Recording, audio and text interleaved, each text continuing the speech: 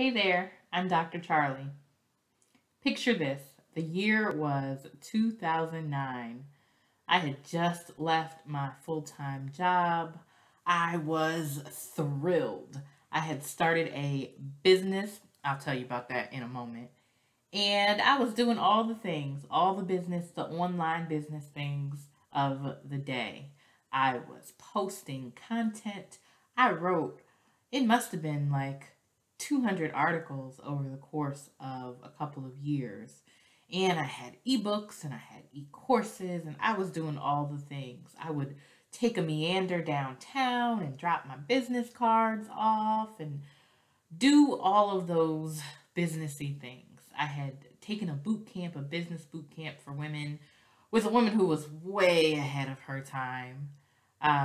And just, I was following it sort of, I was still largely kind of doing my own thing. And that first time I left my full-time job, I was woefully unprepared to actually make a living without a full-time income. I finally learned, and it took me quite a bit of time to actually learn this, but I finally learned that a little bit here and a little bit over there, that those little pieces added up. And I could figure out how to add them all together at first to make my expenses work. And eventually I got to a point where I even uncomplicated that process. And now one stream of income pays for housing, another stream of income is my day-to-day expenses, a third stream of income helps me pay down debt. You get the picture. Really, my point is that I kept going. I kept doing the things that worked. I finally stopped doing the things that didn't work. Quick story about my business. It was failing. I understood what I needed to shift and never actually shifted. It took me 3 years to say out loud that my first business failed.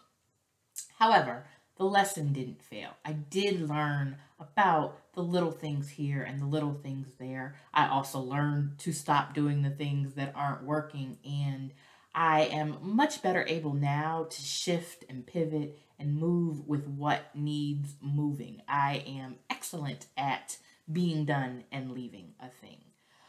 So I say all of that to just give you a word.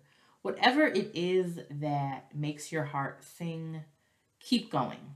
If you need to rest and pivot for a moment to get yourself back on track, that's okay. Do that.